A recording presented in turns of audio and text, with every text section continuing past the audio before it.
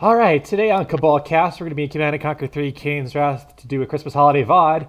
This game here, we're going to be back on Tournament Odessye, and this map is just super cool. So anyway, we got two players today. We got Ekko playing as the Scrin against exe.cutive playing as the random. So Ekko, everybody knows, is Granola17, and exe.cutive, my old 3v3 partner, very good guy. He's getting better at 2v2, 3v3. So let's get this game started on Tournament Odessye and Control Center in the center of the map.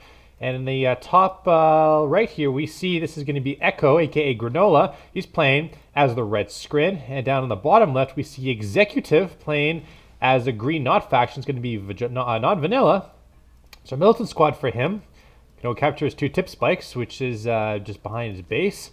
Same thing for, whoops, what the hell was that? Same thing for Granola.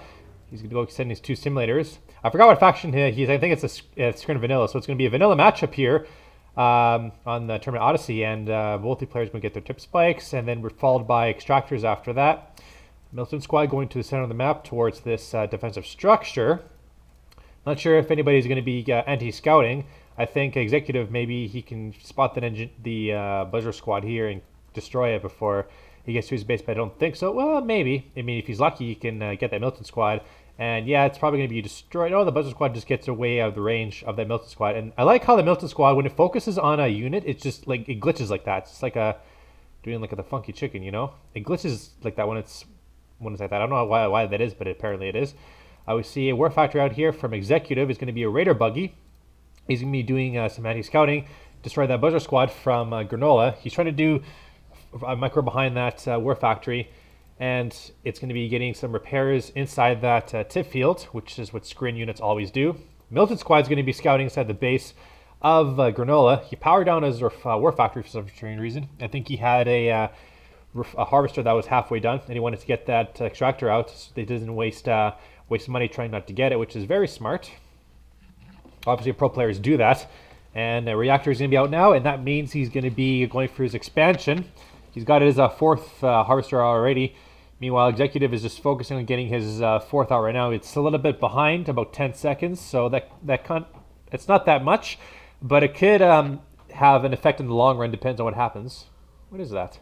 Oh, it's a little bit of sheen there on that drone platform. That's why, because of the sun's reflecting from this direction onto that drone platform. Anyway, Granola is going to be going for an expansion. He's not building anything out of his drone platform yet. So now he's building a buzzer hive as well as an extractor. Exe.cutive is doing the exact same thing. He's building something from his construction area. It's too fast to be building for a refinery. Could be another war factory, or it could be an operations center. We'll see what it is. It's going to be it's a war factory. Okay, so he's going to go for double war factory. Could be for bikes and buggies, I would assume, because this map is notorious for that kind of stuff. Radar buggy up here, just seeing what Granola has. And he's going to be placing down his 2nd refinery right now. Powers it down so that he doesn't get the low power. And now he's going to go for some secret tanks. And that's classic Scrin. Trying to destroy that. Oh, there's a couple of secret tanks out here already from Granola. So he's trying to take out that radar buggy. It's still going around. And that's a good thing, because then he can keep eyes on Granola as best he possibly can. Exe.cutive is a little stolen on cash, because he's trying to fund this attack when the Tiberium is not close to your refineries like this. Actually, the refinery is way the hell up there for some strange reason. So it's a little bit delayed for the bike buggy, and I think Granola knows this. Actually, speaking of which, he has a couple of bikes and buggies in this base already. Destroyed a harvester already, and he may be able to finish out this harvester. He's trying to build a block with a portal, but that didn't work. And now 2 harvesters are down from Granola, so he's going to have to replace those as best he possibly can. And these secret tanks are going to chase away those bike buggies. So that was a good attack there by exe.cutive. Although at the same time, his own harvester is being under attack by these 3 secret tanks. But he has some bikes coming in, and these should finish off the rest of the secret tanks, and he shouldn't be able to lose a harvester. So that's very good there by exe.cutive, destroying 2 of Granola's harvesters and protecting his own. Now, once he gets that harvester repaired up, he needs to get back to work. He's going for some scorpion tanks now, so he's transitioning very well. And looks like he's going to be just going straight into scorpion tank production, which means he'll have a good portion of these bikes and buggies to just keep harassing Granola's harvesters in the backside of things. And Granola has done a good job of replacing his harvesters. I think he transferred one from his main field to his expansion, so that's okay. For him, he's got a 2nd drone platform or warp sphere out, so he's going to be double producing these secret tanks. And with Executive going for Scorpion tanks, it's going to be pretty good because you can upgrade them with Dozer Blades and then laser capacitors to do a ton of damage. And then Secret tanks with their attenuated force fields and shard launchers are also going to be pretty good too. Speaking of which, there is attenuated force fields being upgraded from the freshly placed Nerf Center from Granola. He's going to keep that portal there. I guess he wanted to keep it just for disintegrator squads, and as soon as I say that, there they are. So that's going to be pretty good. He built and installed a buzzer squad there so you can get some eyes up here, I suppose. Nobody's captured the expansion points just yet. I guess that could be a very good upgrade as well. A couple of random infantry in the center of the map here. The Scorpion tanks are in the center of the map at this control center, and looks like Executive is going to be priming for an attack. He's got some bikes and buggies mixed in with the Scorpion tanks. The Scorpion tanks are going to attack the Secret tanks from the front, while the bikes and buggies are going to go around the side, I would assume. But I think Granola, with these Secret Descent army, is going to keep them heavily invested in this. He's bringing a bunch of Milton squads to deal with these disintegrator squads, which is very smart because these buggies won't do the damage they need to destroy buzzer squads. And the Secret tanks are trying to keep a low profile and keeping these Scorpion tanks and these bikes under control. Attenuated force fields is done just in the nick of time. Then they're going to be focusing the rest of these attack bikes. They may be able to get a harvester if they're lucky. If they get one more rocket shot off, and they do, they lose one of the harvester, but they get wasted on those Secret tanks. I think Executive needs to get the hell out of there. Not sure if he can support this. Actually, he's still fighting, but he's losing a majority of Scorpion tanks to these disintegrator squads.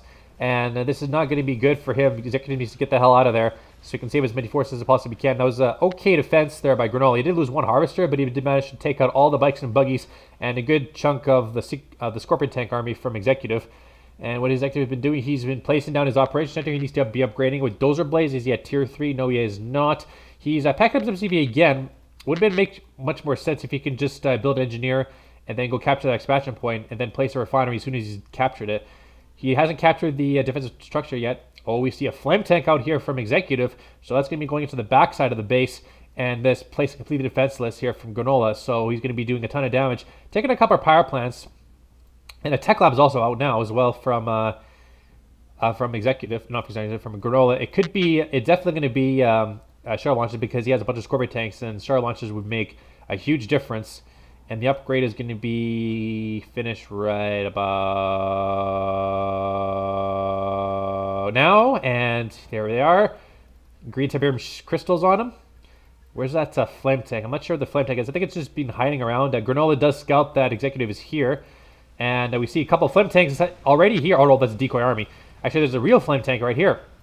So the flame tanks are being mixed in with the Scorpion tanks. I haven't seen this in such a long time. This is old school, a technique where Scorpion tanks are mixed in with flame tanks, and the flame tanks just does the damage, while the Scorpion tanks focus the vehicles.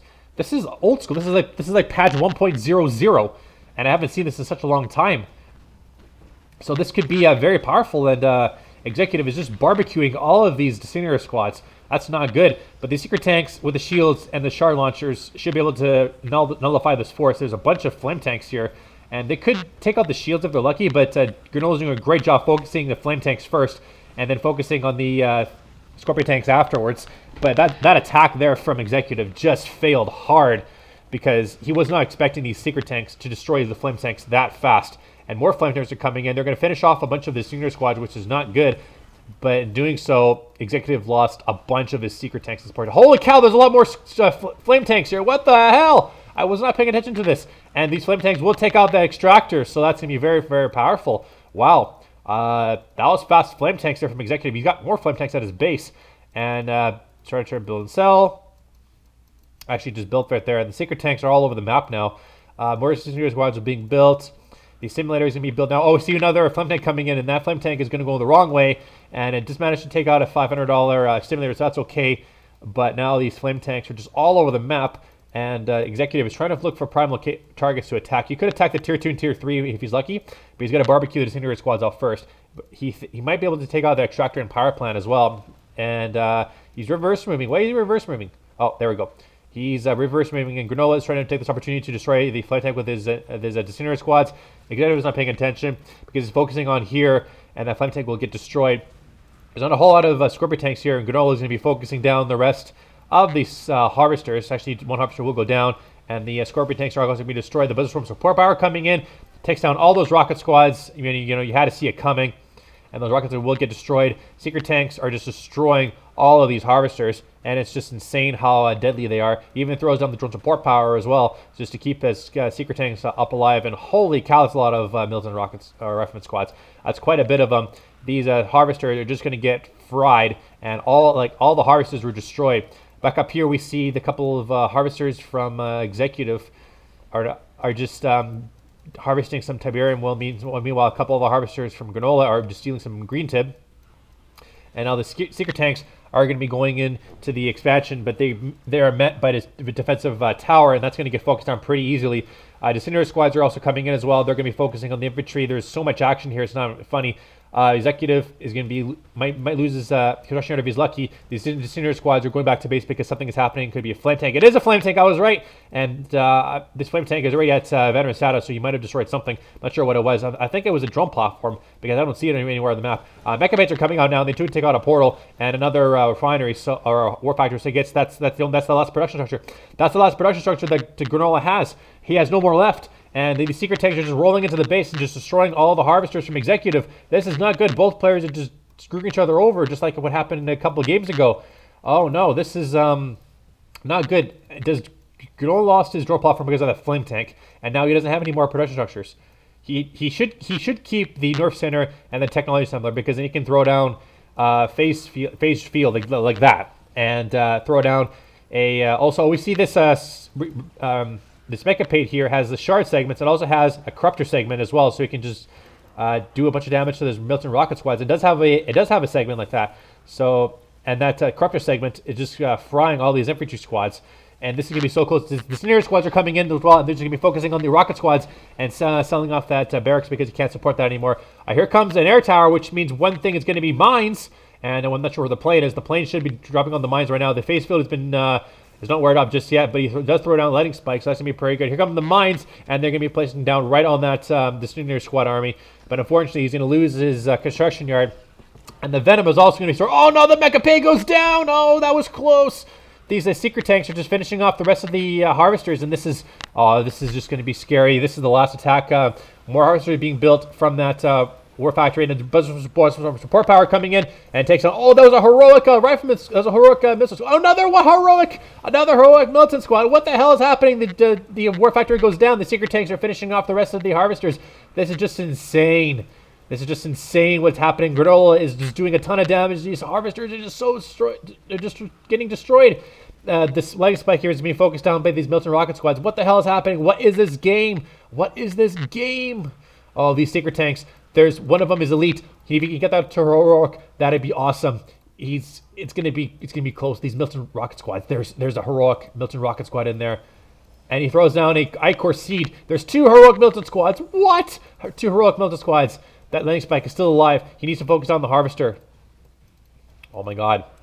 These secret tanks. If he can get that to heroic, if Granola can get that to heroic, then he's set. He is set. He needs to get that to heroic, and then yeah, he's doing it just now. But at the same time, these militants are just going to be finishing off the rest of that lightning spike. I'm not sure the lightning spike can be repaired fast enough. It can't. We see a Black Hand squad. A Black Hand squad inside the base of Granola Bar. Oh, this is so bad. He can't destroy that. He can't destroy that Black Hand because he has no force on the map. He has two secret tanks, but unfortunately, he can't do anything with the Black Hand squad. The harvesters can't crush. Oh.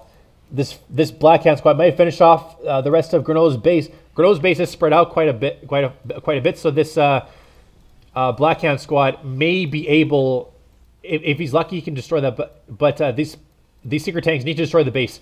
These secret tanks need to destroy the base because that can't happen. Their militant squads are focusing on the lightning spike, and it's just getting repaired quite easily. But doing so, these militant squads are just going to be are leveling up as fast as they can, but now the lightning spike is focusing on that refineries, which is pretty good. This Black Hand squad is going to get focused down by these secret tanks, and these secret tanks are doing a ton of damage. They're poking and prodding the Black Hand squad, but the Black Hand squad can't get too close to these secret tanks, otherwise the secret tanks are just going to lose their shields. And now the militant squads are going to be coming in from the flank, and these secret tanks, oh my god, these secret tanks are just so close to dying. This Black Hand squad is half health, and a lot of harvesters from Granola. He kept those alive, and he's using the harvesters as shields to protect him against the secret tanks. That's quite good. But this heroic Milton squad is doing a ton of damage. But unfortunately, that huge shard segment was destroyed all the infantry squads. That was a nice job there by Granola. That super tank needs to go heroic. It needs to go heroic right here, right now. And oh my god, this is so close. This is the only attacking units left on the map. These two lightning spikes are just attacking what's left of the bases. Okay, this is close. I gotta zoom in. Oh, he throws a bunch of support power coming in. Bunch of support power coming in. That was huge. That was huge from Granola. And the Blackout squad will be destroyed and will get taken out. These secret tanks and the bunch of squads. Heroic. Heroic. That's it. That's GG for Executive. That's game. That's game. That's GG from Executive. Holy cow. That was intense. That was close. 15 minutes, 30 seconds. Skip all that. Units graphed, structures graphed, resources, and stats. 124,422 to Ekko. 110,307 to Executive. So that's only $23,000 and more in favor of Granola Bar. All right, so there's your game on Tournament Odyssey. My name's Cabal, and I'll see you guys next time.